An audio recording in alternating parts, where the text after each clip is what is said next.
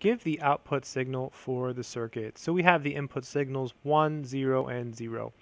So to start this problem, I like to write the input signals on the actual diagram. So we have 1 here, we have 0 here, and we have 1 here. And then you just work left to right. So we can't really work with the AND first because we have to get through this NOT gate. So the NOT gate just changes zeros to ones and ones to zeros.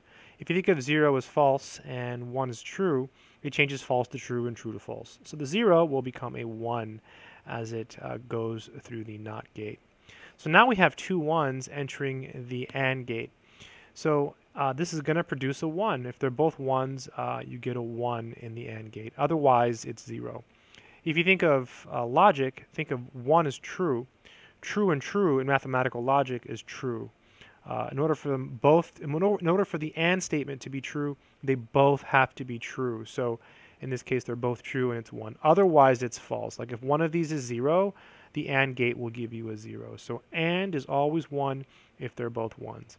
And now you have two 1s entering the OR gate. Oops, I forgot to write the output, so S. So you have two 1s entering the OR gate, and that's going to produce a 1.